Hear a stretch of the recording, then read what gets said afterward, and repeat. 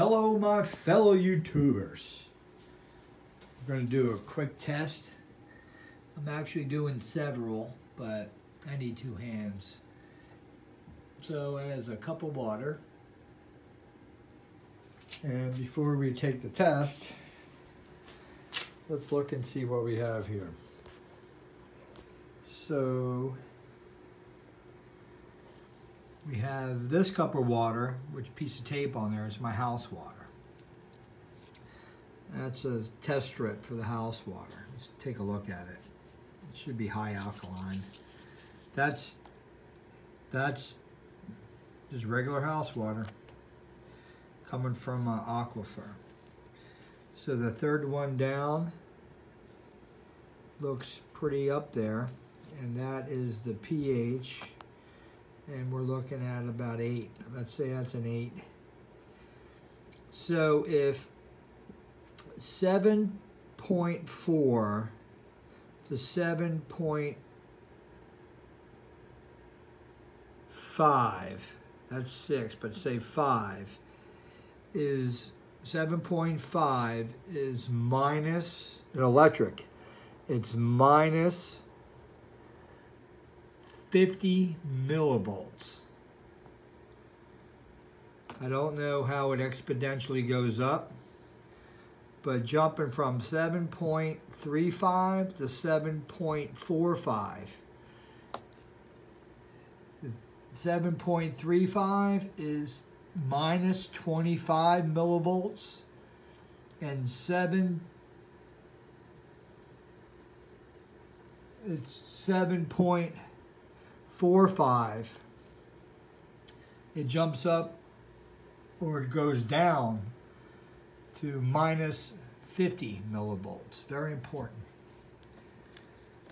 So this has a lot.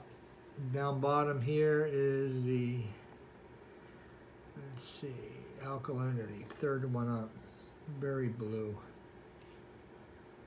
very high. So that's my house water. Guess I got a gold mine, a fountain of youth, St. Augustine. The second one came from Lowe's, or from Home Depot. pH,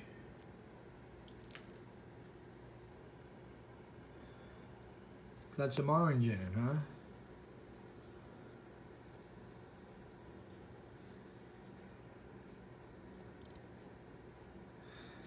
About 7.2, in between 7.2 to 7.4.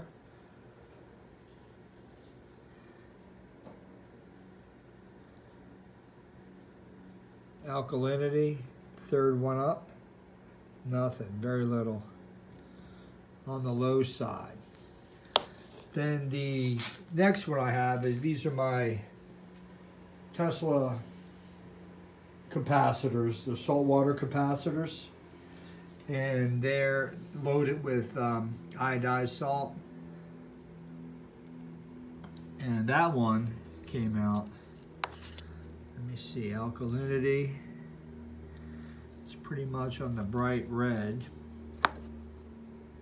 So that's going to be about 8.0, and then like purple on the third one up.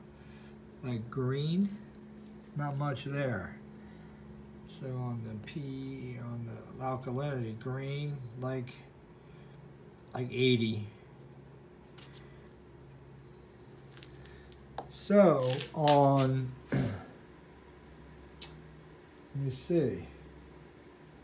On the one that I have, the water I have up here is right here, is the test strip for that. Now what the experiment is going to be, we got it in between. The wheel will be beaten, turning on and off the flyback, coming from a bridge or a voltage multiplier. And what I figured out is that